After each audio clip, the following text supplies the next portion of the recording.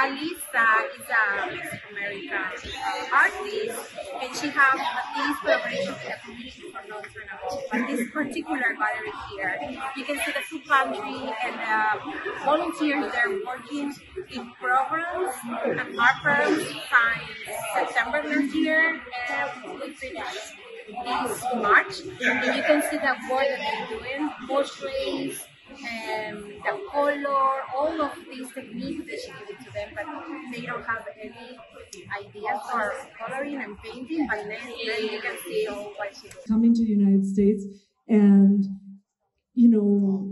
like labor and how he's taught about in terms of his labor. And then his daughters, obviously, they speak much more English. They're not as fluent in Spanish, but they were telling me they're very good math students.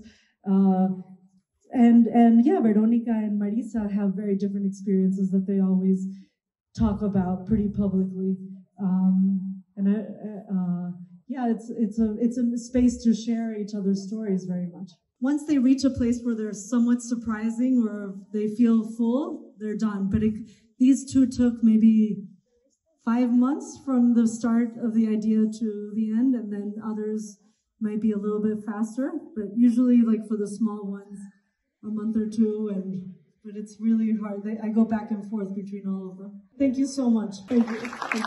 And for doing such an honor to our staff and to the pantry and to all the people who are here that work so hard and care for others. Thank you so much for caring for us. This series that I did here, I feel like kind of like also just a tribute to craftsmanship, because my auntie Sheila, I think she's like 87 now, but she was a wedding dress designer. She designed the cover for this ball, and underneath are prints of her watercolor painting. She started painting watercolors when she was like 76. TV Sunday, the power of truth.